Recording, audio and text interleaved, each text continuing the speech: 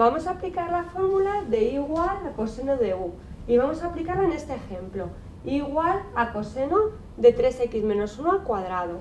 Como veis, 3x menos 1 al cuadrado es U. Vamos a aplicar la fórmula. La fórmula nos dice que pongamos menos, que lo vamos a poner al principio. U', por tanto, 3x menos 1 al cuadrado, y esto lo voy a tener que derivar por seno de lo mismo. Seno de 3x menos 1 al cuadrado. Fijaos que ya he aplicado la fórmula teórica y fijaros lo importante que es señalizar, porque ahora cuando derivemos esto lo tenemos que derivar como una potencial, como una función otra vez elevada a un número, es decir, tenemos que aplicar otra fórmula. Vamos a ello. Vamos a poner el menos que tenemos. Y ahora si aplicamos la fórmula de la potencial nos dice que tenemos que poner el 2 por la misma función elevado a un grado menos, es decir, si estaba elevado a 2, a 1, por la derivada de la función.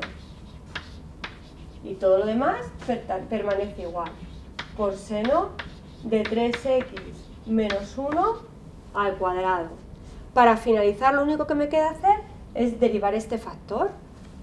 Por tanto, I' será igual a menos 2 por 3x menos 1 por, vamos allá, la derivada de 3x menos 1. La derivada de 3x es 3.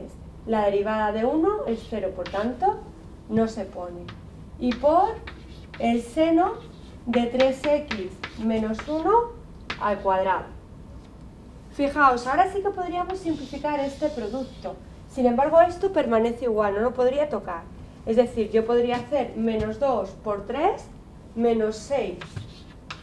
Por tanto, menos 2 por 3 son menos 6 por 3, menos 18x. Menos 2 por 3 son menos 6. Menos 6 por menos 1, más 6.